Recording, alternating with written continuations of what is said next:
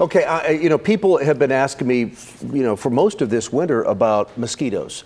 And because everyone's like, we need this really, really cold weather because it'll kill mosquitoes. I'm like, well, it doesn't work that way. I mean, so I want to show you. I want to give you a little perspective here on how warm it's been. So it's been warmer than normal this winter. Remember, winter, December, January, February, meteorological winter. So the average during that time is 49.3 degrees. So we're a degree and a half above normal so far this winter. We've only had 14 freezes so far this winter. The normal is 24, so we're 10 below normal, if you will. I don't know that many people are complaining except for you mosquito haters. And I only have one more freeze in my forecast over the next 14 days. And if you extend that out to 15 days, I only have one more freeze for the rest of the month, which is the remainder of meteorological winter. So what about those pesky, blood-sucking mosquitoes? Do cold temperatures really kill mosquitoes? Well, think of it this way, okay?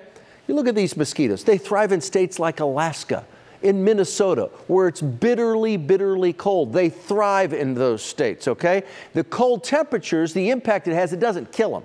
But the cold temperatures, it just causes them to be inactive during the winter. And it can also delay their emergence in the spring.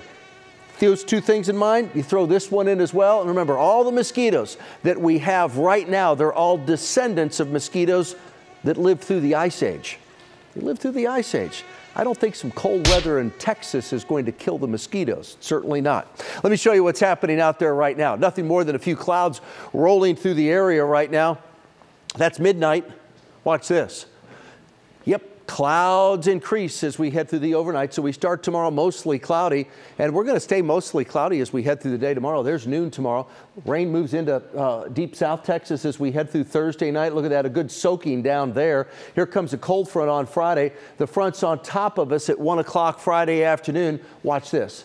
A little bit of spotty rain. I'm talking 20% of us pick up a little bit of rain as we head through the afternoon on Friday. A little higher coverage in East Texas, but other than a spotty shower or two, about 80% of us stay dry as we head through Friday. And then sunshine across the area on Saturday, and then sunshine on Sunday. And then Saturday morning, these areas are likely to see a freeze. It's possible for these locations, not likely for anyone else, but on Sunday morning, a different story, a little bit colder, likely from the Dallas-Fort Worth area north and then south of the cities of Dallas and Fort Worth. It's possible, but get ready for a big cool down as we head through the weekend. We were in the upper 60s today, 71 tomorrow, 10 warmer than normal, 9 warmer on the normal on Friday. When we hit 70, there's a Friday afternoon cold front.